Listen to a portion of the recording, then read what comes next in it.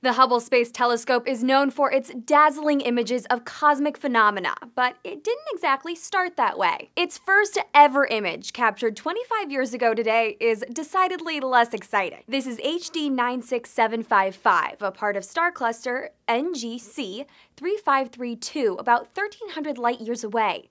It underwhelmed people back then, too. After its launch, the Hubble Space Telescope had an attached PR campaign touting it as a scientific improvement over ground-based telescopes of the time. David Leckrone was Hubble's senior project scientist until 2009. As he told Time, expectations were high. Reality was still kind of blurry. The astronomers groaned when the media was invited, and everyone was a little perplexed and uncomfortable when the image came in because it was so out of focus.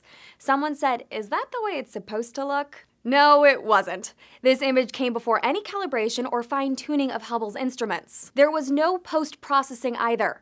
The images Hubble is known for go through an extensive cleanup and color assignment process to get as good-looking as they are. That shot of HD 96755 was what's known as a first light test.